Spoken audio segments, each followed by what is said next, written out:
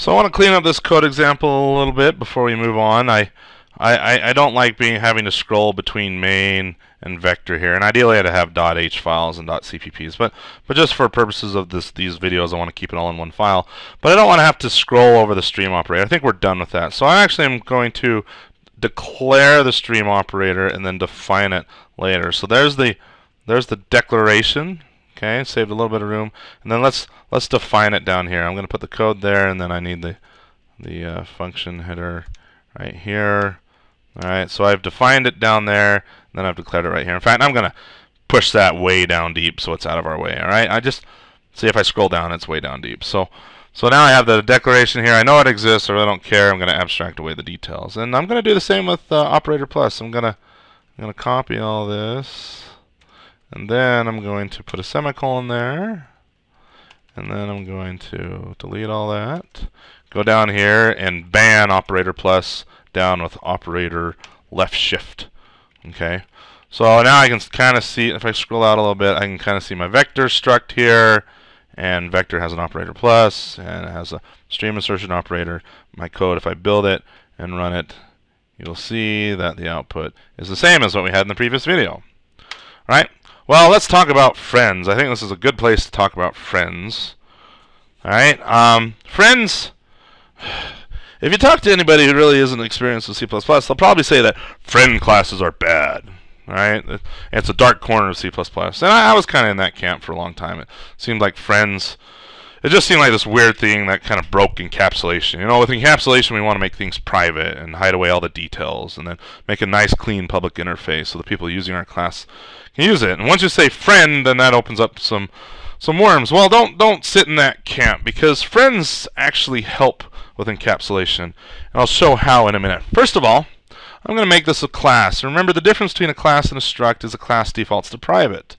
So now I can no longer, oh look, I got to scroll all the way down to operator plus and the stream insertion operator, or left shift operator, whichever one you want to call it.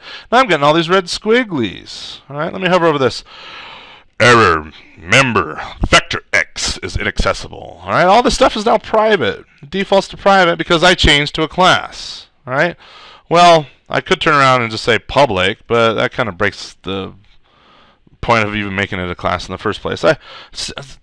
Now with a vector, something lightweight, I'd probably just stick with leaving these things public, but maybe you don't want to. It's a personal decision, and that's a debate I can talk about later. But let's just say we do want to make these private. Okay, so I need to say public here because I don't want my constructor to be private. I want to be able to create these things. All right, but now the data members are private. All right, let's go down to the bottom here.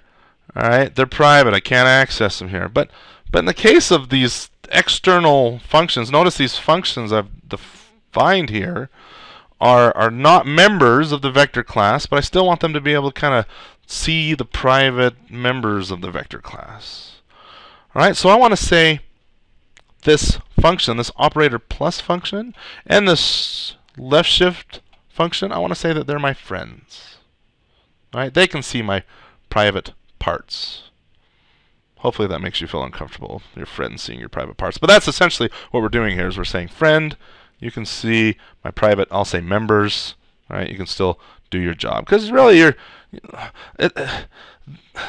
it's like these should be members of the vector class, but they're really not. But they should be.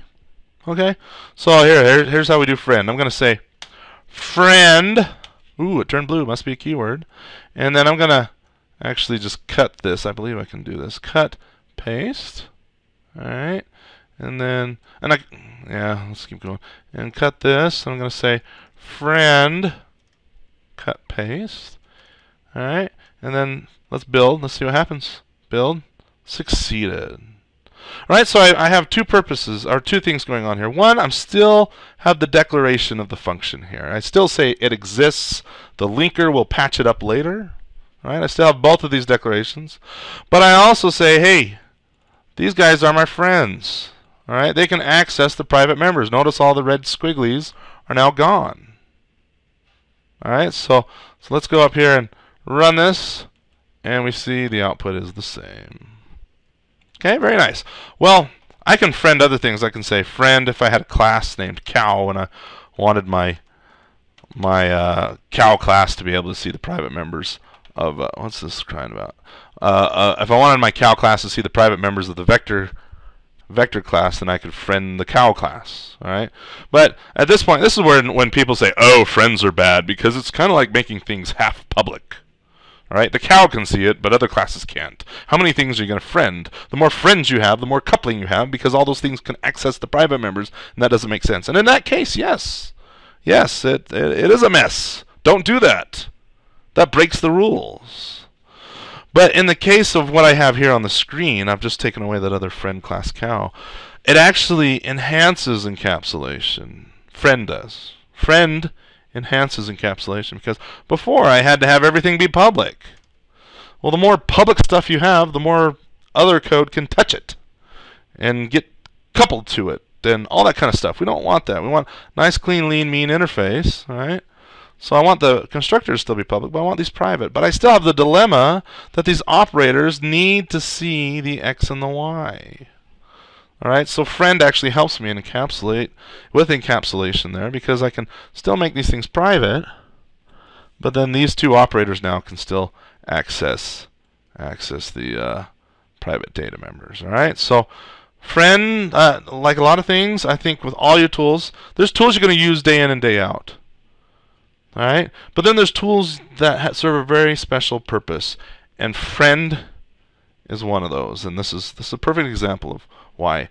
Another big debate: GoTo. Everybody's, oh, GoTo's bad. You learn that in your first class. It's like, oh, if you write GoTo, it's a sin. Well, there's a reason why the C# creators put GoTo in the language. They're not idiots. Right? If you go look up C#, it has GoTo. C++ has GoTo. I'm not going to go into all the details now, but used appropriately, GoTo is nice and useful. All right? Used appropriately, friend is good and useful. So don't jump on some religious bandwagon because everybody said, oh, it's so bad.